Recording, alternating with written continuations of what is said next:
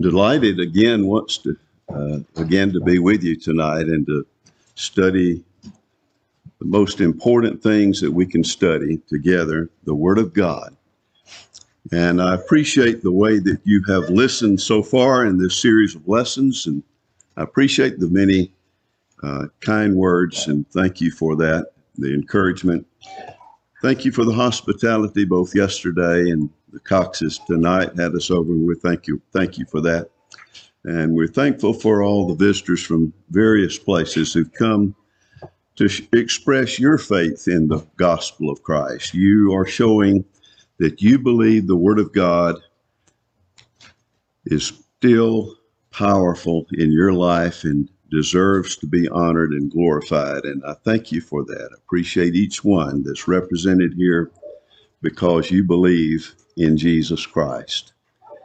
What we're trying to do in this series of lessons is analyze our own approach and our own faith in Jesus, whether we believe in the right one. In 2 Corinthians chapter 11, Paul was concerned about brethren in the first century, so surely he would also be concerned about brethren now, and rightly so. He says in 2 Corinthians 11, verse 3, and this is the springboard upon which we are analyzing various ways in which our minds might be corrupted. He says, I'm afraid, I fear, lest somehow as the serpent deceived Eve by his craftiness, so your minds may be corrupted from the simplicity that is in Christ. Corrupted minds from the simplicity that is in Christ.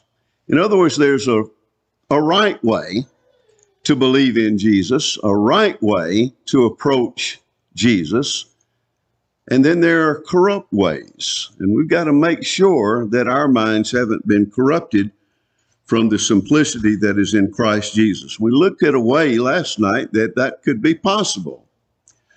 We looked at the various ways that the apostles thought that Jesus was absolutely wonderful. And then we analyzed, but what about us? Or do we think that Jesus is absolutely wonderful? And this is the greatest thing that has ever happened and will ever happen to us is Jesus Christ and what he provides us in his precious body. Or has our minds kind of been corrupted so that we've kind of choked out Jesus and it's all about the world, the here and now, all the political things and all the immorality that we're stressed about and all of that.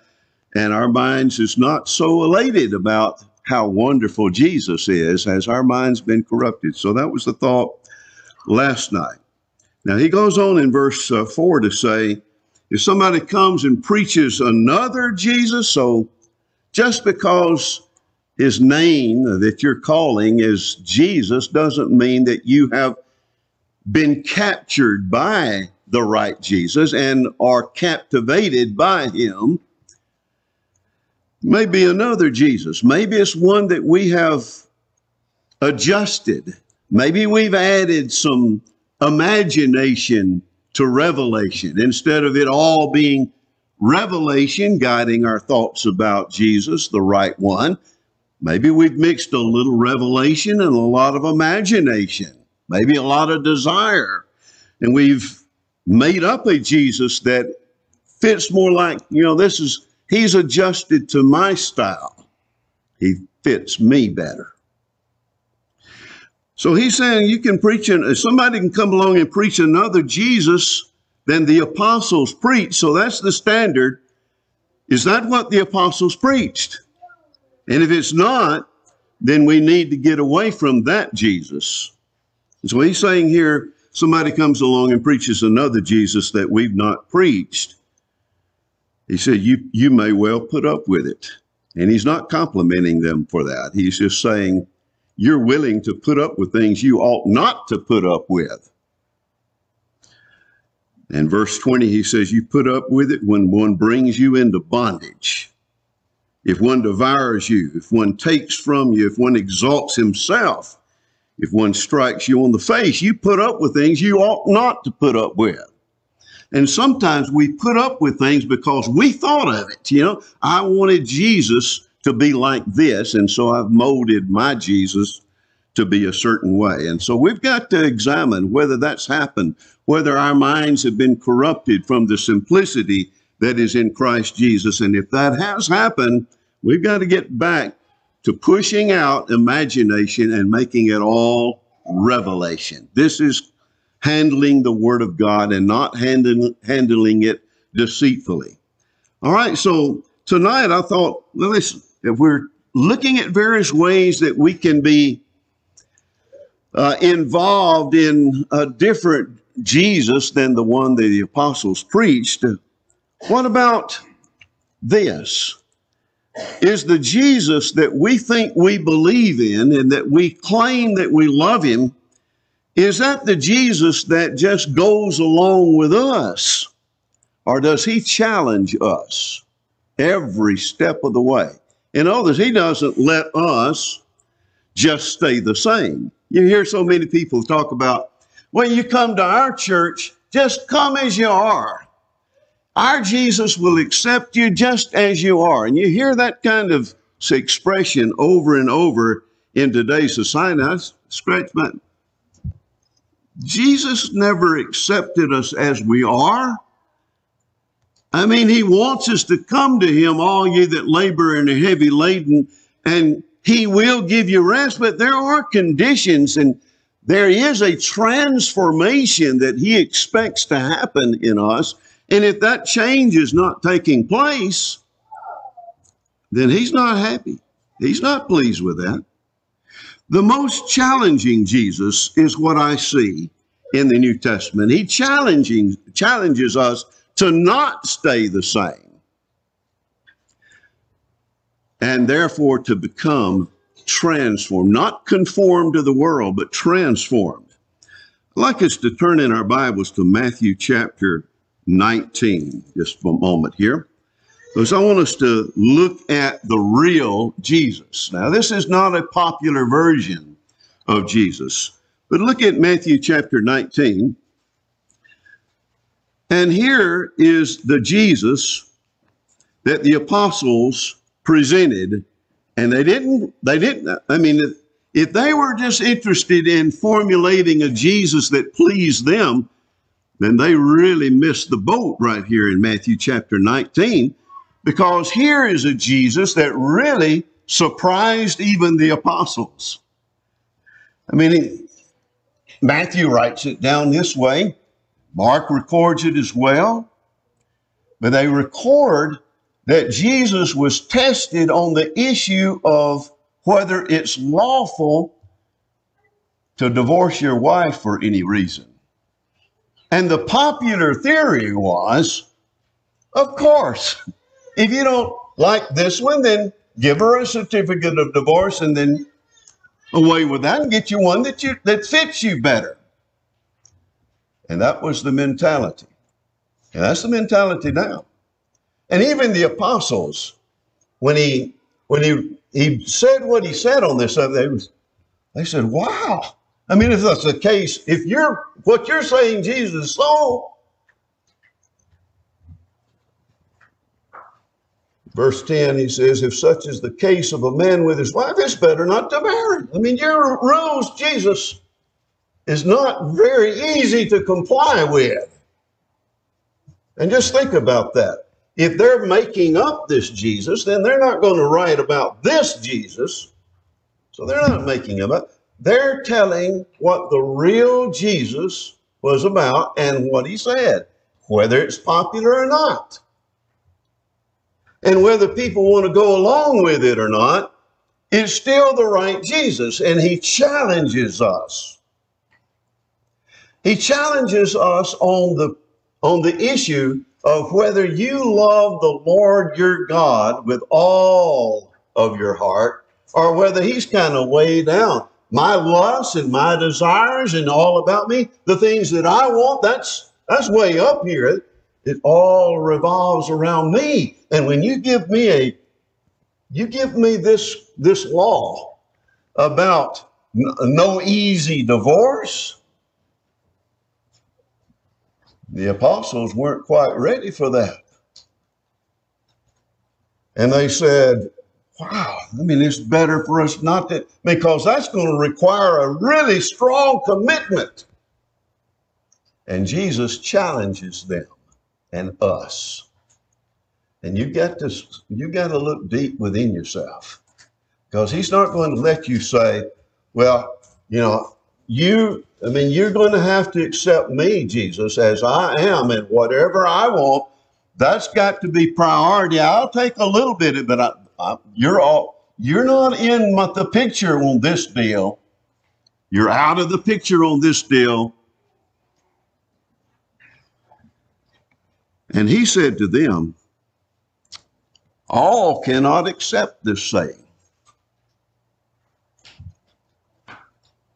but only those to whom it has been given. Now, he's not saying that's okay. He's just saying, here's the real picture here, that some people can accept it because they love me above everything else. And some people can't. They just don't have it. They don't have the love for me. Their priorities are mixed up. They don't think I'm good enough. They don't think I'm worth it. So after stating that, and he says it's given to those, it's for those who have the right things in place to start with. The right love, the right commitment. You got those things in place, then you are the kind of person that can do what I just said. You can handle what I just said. And he says, and that's not that big a difference. I mean, when you look at this, verse 12, he says, there are eunuchs who were born thus from their mother's womb, and they handle things. And there are eunuchs who were made eunuchs by men.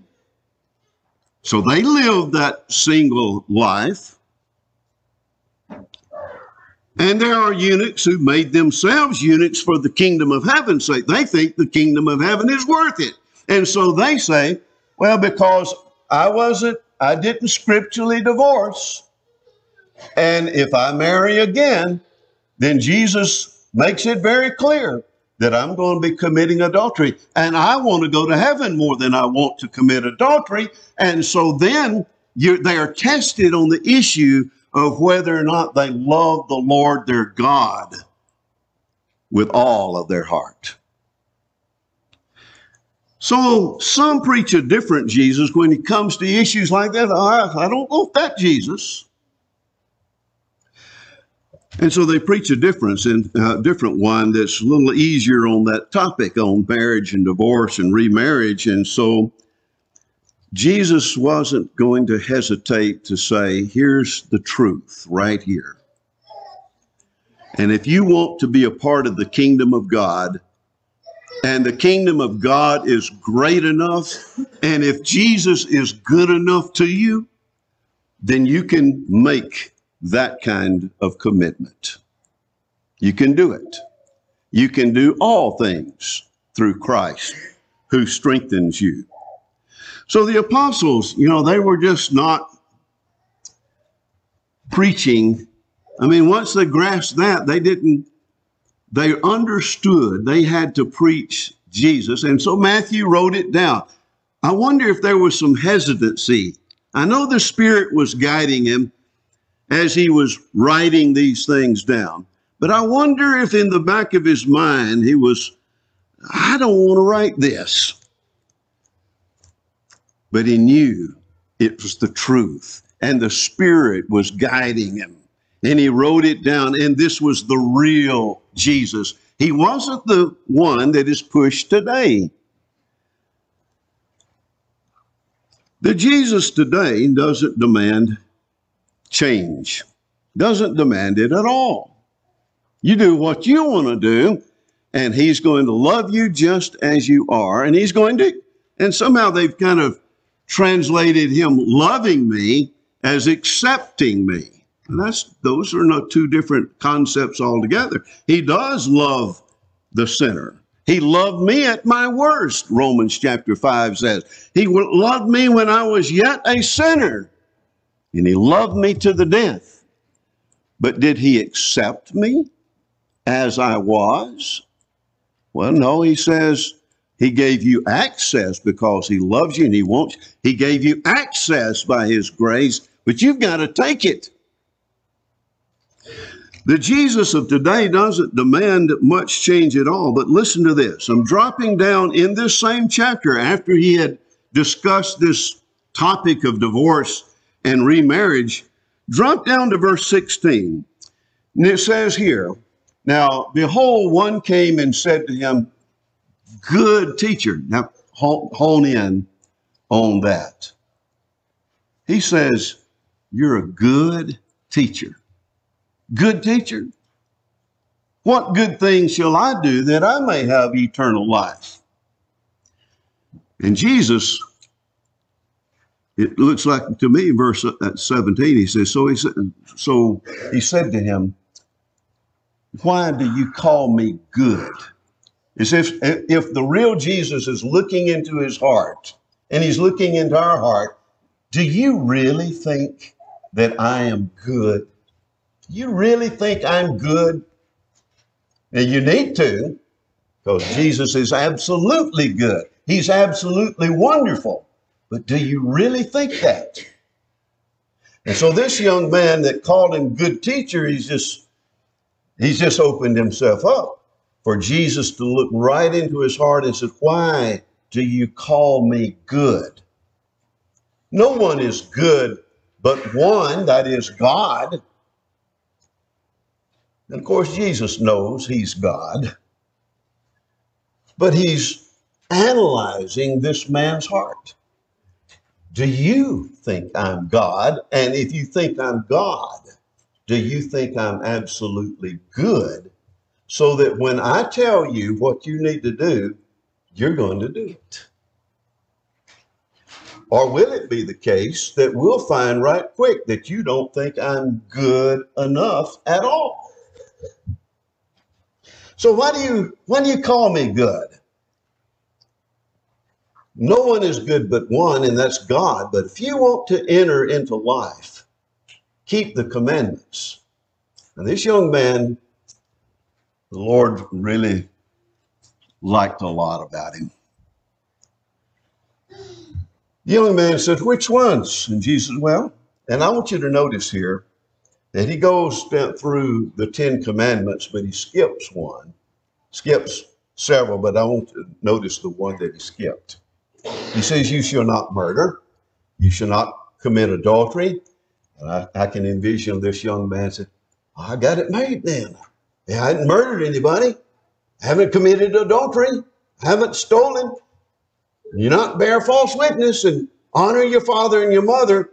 And then he's kind of skipped out of the 10 commandments and he went to the greatest of all. He says, you shall love your neighbor, or the second greatest of all, Leviticus 19. He says, you shall love your neighbor as yourself.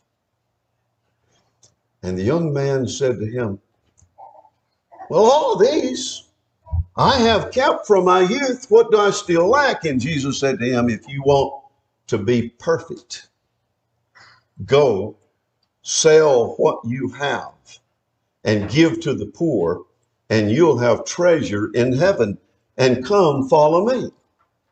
I find it interesting that Jesus honed in on this man's covetousness. That's the one he skipped. And I think intentionally so. Because he knew this man had a problem with covetousness, materialism. It was all about the comforts that he had and the things that he possessed. And he liked the idea of having God in his life as well and living a clean, decent, moral life. But he didn't really check up on his own heart when it came to the issue of whether he was covetous or materialistic. And his mind was devoted to material things instead of spiritual and eternal things. So Jesus has honed in on something here, intentionally so. And it's not like Jesus has made this commandment that if you're going to follow me, you can't possess anything. That wasn't his point.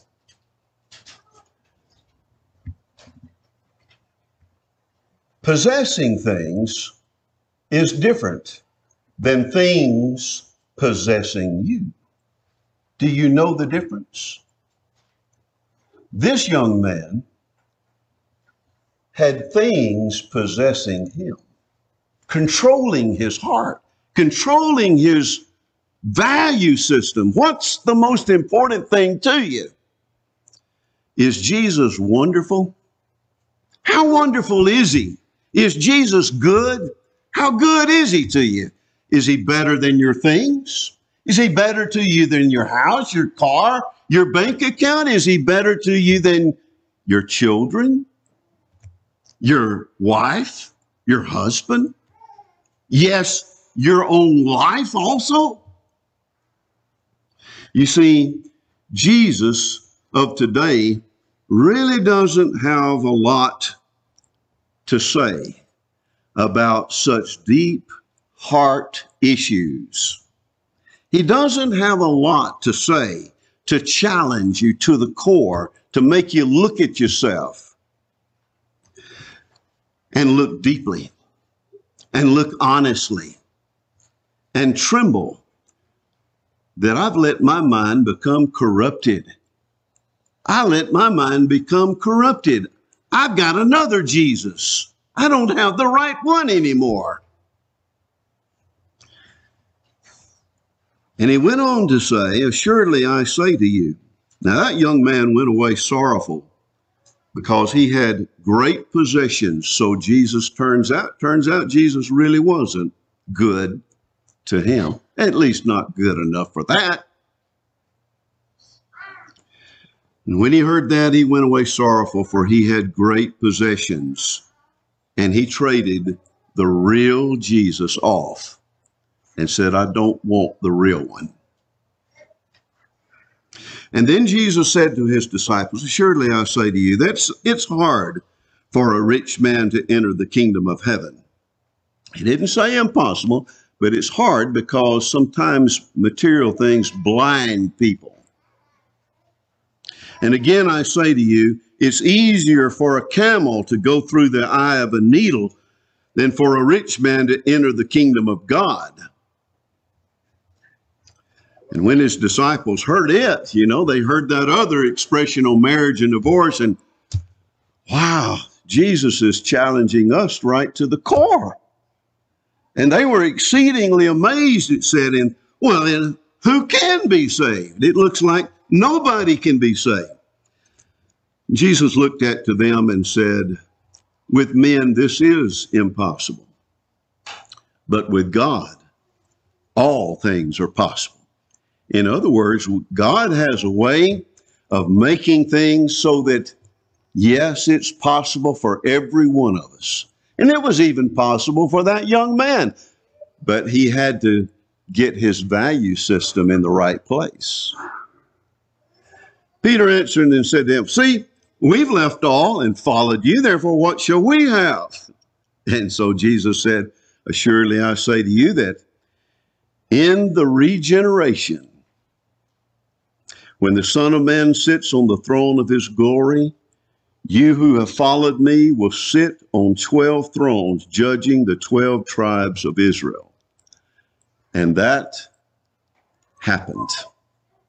The day of Pentecost, Jesus is seated on the throne of his glory, and the apostles now are seated on their thrones, judging the 12 tribes of Israel.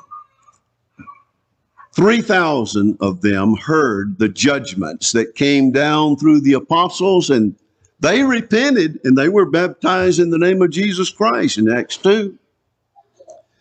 So all of that to say this, that it was made possible for everybody on the day of Pentecost to be saved.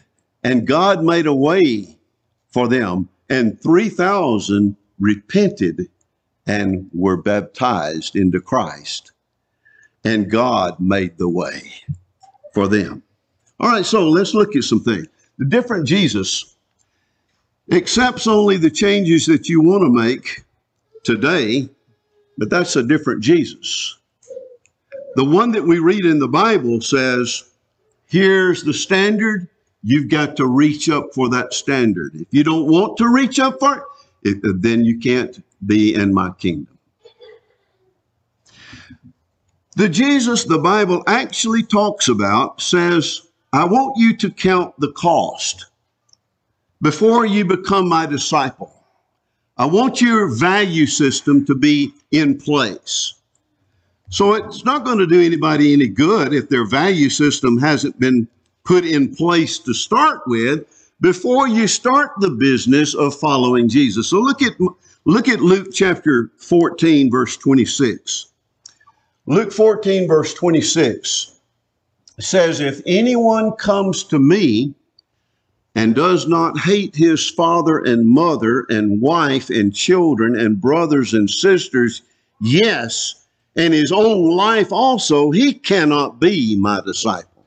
That's pretty challenging, isn't it?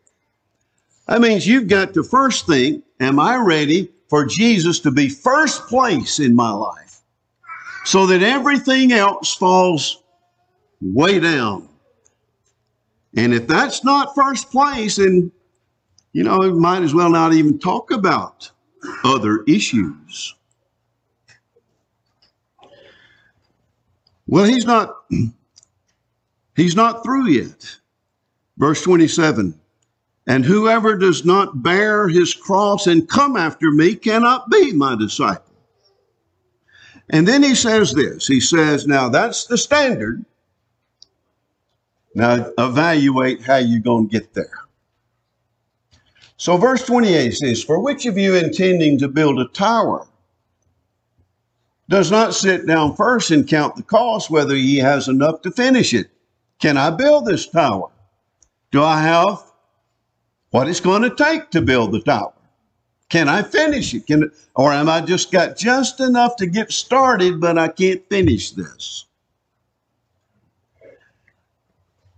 Lest after he had laid the foundation and is not able to finish it, all who see it begin to mock him. And they said, this man began to build, look at that, and was not able to finish it. And people would say, that's a shame. Why didn't he think ahead of time? What's your priority system? What's your value system? And think ahead. Do I love Jesus? Do I know Jesus enough to love him? Do I know him as wonderful? Wonderful counselor. And I'd give anything to have a wonderful counselor like that. And then nothing in my life is more important than that. And he used another illustration in verse 30. Or verse 31. He says, or what king going to make war against another king does not sit down first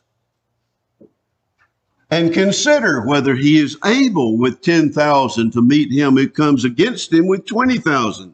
Do we have the right position that we can take on that amount of people? Do we have the right equipment? Do we have the right weapons? Do we have enough that with 10,000 can take on that 20,000? He says it'd be foolish for a king to just say, we're going to have a war.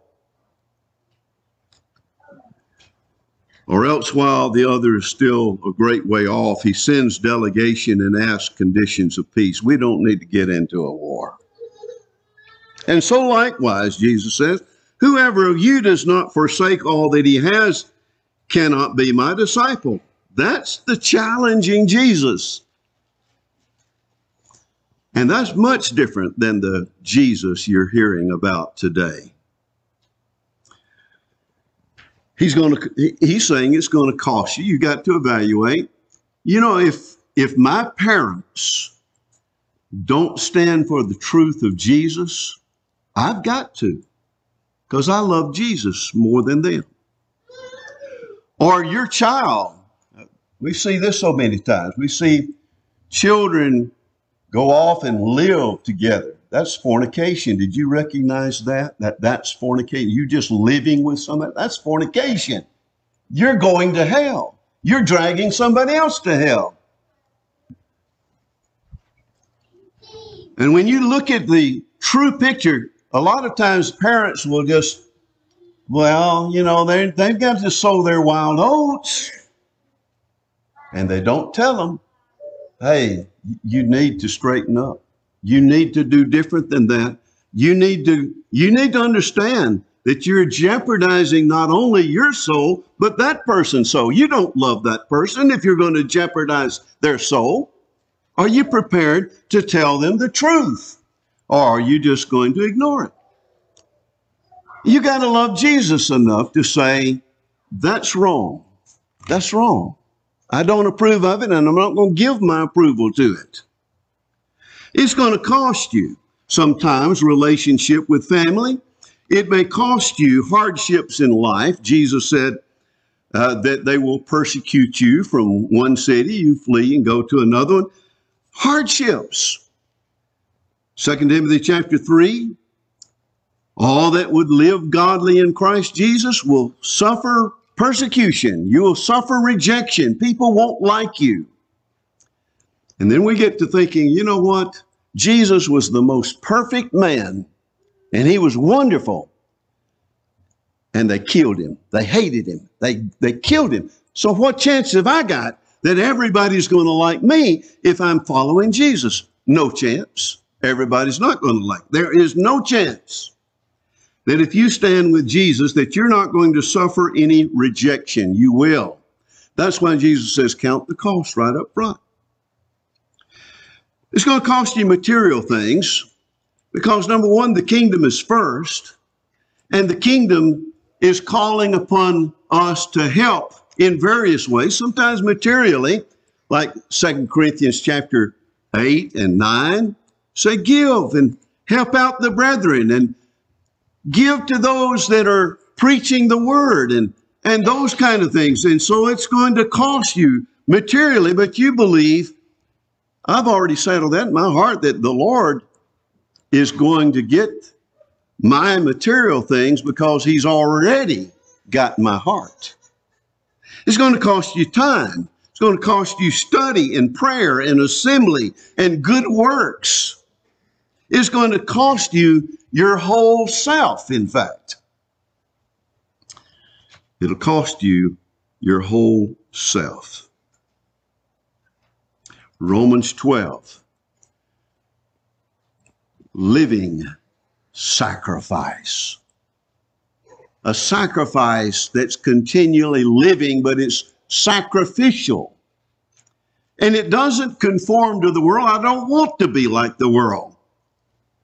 You see, that's the Jesus the Bible actually describes. He's calling for conviction. He's calling for you to be convicted that I'm good enough. Instead of like the rich man who says, good, teacher. No, don't call me good unless you really believe I'm good. I want the conviction to be in your heart that I have the best things with Jesus Christ. I call your attention to 2 Corinthians chapter 7. And you remember Paul writing to the Corinthians about the nature of repentance. Do we hear enough about this? Because you remember Jesus says, Luke 13:3, that you think the people that suffered, that when the tower fell and it killed those people, you think they were just more evil than you? He said, no, that's not the way it works. But unless you repent, you'll all likewise perish. You may not perish the same way, but you're going to perish. Now, that message trickled down to the apostles, and they said, repent and be baptized in the name of Jesus for the remission of your sins. And that trickled on down to the Apostle Paul. And he writes this to the church. In 2 Corinthians chapter 7, starting with let's start with verse 7. He says, not only by his coming, but also by the consolation with which he was talking about Titus. Titus was comforted in you. And when he told us of your earnest desire, your mourning, what are they mourning about? Well, they're mourning because they got their minds corrupted and they got caught up in immorality and approving of immorality. Remember the man, he had his father's wife in 1 Corinthians chapter 5? And they didn't mourn when they should have been mourning. And when Paul writes this letter, it really cuts them to the heart. And they're mourning now. And Titus can report, you know, that your letter worked. Your letter did the job. And you were worried, Paul, that they'd get mad at you because you told them the truth. And you were worried that they won't like you anymore. But what happened is your mourning turned into zeal for Paul. In other words, they started appreciating. He told us the truth. We can't blame him for that. In fact, we should appreciate him for that. And so there was a turnaround in their attitude toward Paul because he told the truth. And so he said, and so that I rejoiced even more. For even if I made you sorry with my letter, that 1 Corinthian letter, I do not regret it.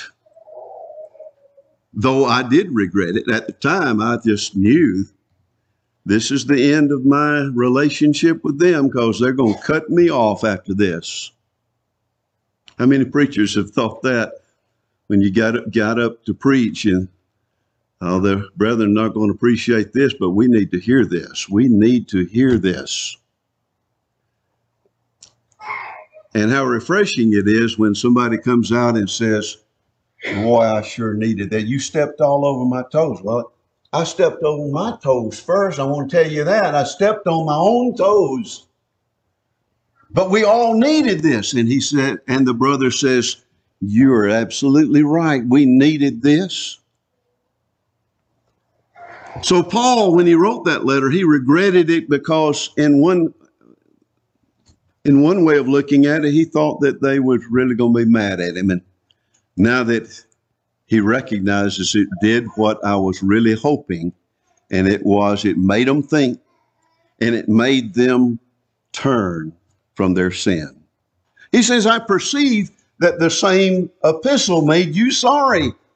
Though it's just for a while. I mean, when you turn around, you don't have to be sorry about turning around.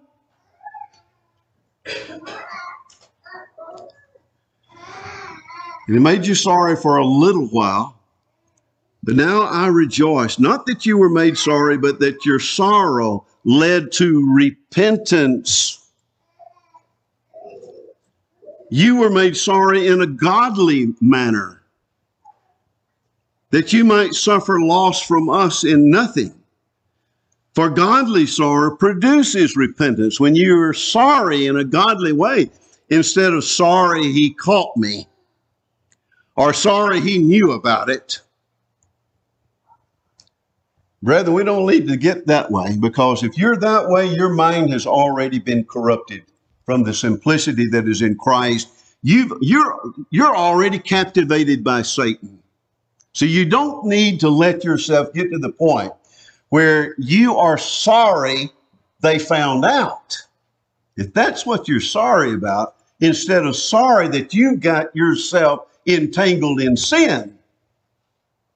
If that's what we're sorry about, is that we got caught.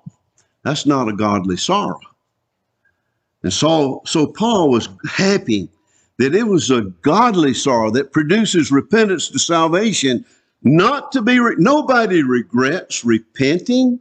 I don't regret when I've repented. What I regret is I didn't repent sooner.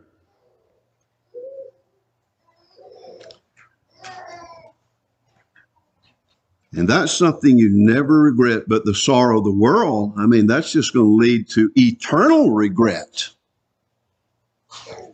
For I observed this very thing, that you sorrowed in a godly manner. And notice when you sorrow in a godly manner, it starts shaping you. It starts changing you. Notice he says what diligence it produced in you. In other words, you got on fire now and you're wanting to do the right thing and you've got the right motivation and you love Jesus and you think he's wonderful and you think he's good enough. And what diligence it produces. Isn't it wonderful to see a brother or sister come to themselves and come home? What clearing of yourselves. I mean, you just bent over backwards to do the right thing. What indignation. That is, I just hate that I got so involved with that stuff. I mean, I hate it. Become indignant about your own foolishness. How did I let that happen to me? And what fear? Probably, I'm afraid that I'll be around people that'll influence me that way again, and I'm not going to let that. I'm afraid for that to happen again. What vehement desire, the desire to do the right thing, and what zeal. What a change in these people. What vindication. In all things you proved yourselves to be clear in this matter, and therefore, although I wrote to you, I did not do it for the sake of him who had done the wrong, nor for the sake of him who suffered wrong, but that our care for you in the sight of God might appear to you. And therefore, we've been comforted in your comfort. It's wonderful. When a church recognizes this, we are about transformation, not conforming to the world. And so Jesus, the real Jesus, calls for godly sorrow, genuine repentance. I mean, how could that not happen if you have your value system in the right place and you know why Jesus is good teacher? Genuine repentance is something that it can develop easily once you have that in place. The Jesus the Bible actually describes says most people can't see. Most people can't see or enter the kingdom of heaven. You remember Nicodemus came to him, and Nicodemus was one of the people that supposedly knew a lot about the law. Came to Jesus by night. He says, "Good teacher, we know that you're a man come from God, for no man could do these miracles unless God is with him." And Jesus says, unless you, a religious man, unless you are born again, you'll not see the kingdom. Well, they were expecting to see it with their physical eyes, but Jesus said, there's just some things some people can't see. Now, look over in Luke chapter 16 just a moment. Luke chapter 16. And look at verse 15. Luke 16, verse 15. He said to them, "You are those who justify yourselves before men, but God knows your hearts. For what is highly esteemed among men is abomination in the sight of God." Do you see that? You can't go along with them. Then drop over to the 17th chapter in verse 20. 17th chapter of Luke, in verse 20 and 21. He says, "Now when he was asked by the Pharisees when the kingdom of God would come, he answered and said, the kingdom of God does not come with observation. Nor will they say, see here it comes." I mean, you could do that with the Babylonians when their kingdom was coming and going to captivate us. You could see, so there it comes. Here comes the kingdom of Babylon, and we're going to get swept up in it. But the kingdom of God doesn't come with observation like that. So you can't point to it on the map. He says, for indeed the kingdom of God is within you. When it's within you, it's shaping and it's formulating your concepts and your faith. Most people can't see it. But then go on into chapter 18, verse 17. And he says here, assuredly I say to you, whoever does not receive the kingdom of God as a little child will by no means enter it. You won't get into it. Because you see, you've got to be challenged by the right Jesus. And there's only one that will challenge you to look deep within your heart. Only this Jesus is the one that has the real evidence presented for him. Yes, by disciples who may have originally been reluctant to write some of these things down because some of it was pretty surprising, but they wrote it down and they followed it and they believed it. And they believed that it was worth every sacrifice that they would have to make. Only this Jesus is worth believing, and only this Jesus is worth serving. You know, when somebody can give you everlasting life, he must be mighty, mighty, impressive, and he must be somebody who can give us the very best that can be had, both in this life. Remember Paul writing, godliness with contentment is great gain. Having promise of the life that now is. You get the best life now and the best life to come, eternal life. Believing in the real Jesus means I believe that no matter the sacrifice that he calls for, he is more than worth it. He is more than worth it. Do you believe in that Jesus? That's the question. Do you believe in that Jesus? That's the real one. That's the right one. If you've never come to Christ and you know this is the right one, and I want to serve him, and I'm going to put him ahead of everything else, then give him your heart tonight and begin a new life with him. Unite together with him in baptism. Rise up with him to walk a new life together, and then live the rest of your life saying, you know, I didn't think I could handle this. And you couldn't on your own, but join to him and walking together with him, oh, then his burden is easy. And it's light. I was thinking in terms of me having to bear all the burden. But this is a partnership now. And now I think in terms of walking through, can I walk through life with Jesus? And the answer is every time, absolutely, you can. And if you want to begin that tonight, we can help you in any way. Come now as we stand together and sing this song. Thanks for watching. If you found this video to be beneficial, please follow us on Facebook or subscribe to our YouTube channel. Feel free to share it with others that you feel like may benefit from it.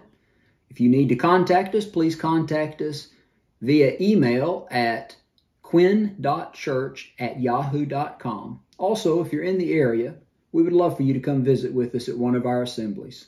Have a good day.